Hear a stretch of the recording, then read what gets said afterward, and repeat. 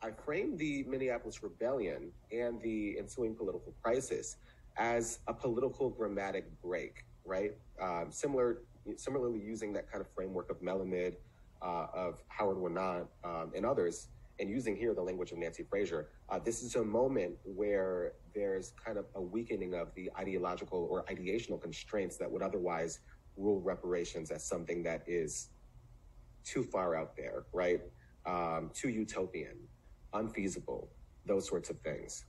So it's a political grammatic break, and these two ideas are able to emerge in both cities.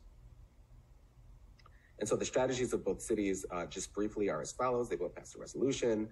They then created working groups, the Truth and Reconciliation Working Group in Minneapolis and the Reparations Legislative Advisory Committee in St. Paul. So these working groups define the boundaries within which, or define the powers of the eventual commissions.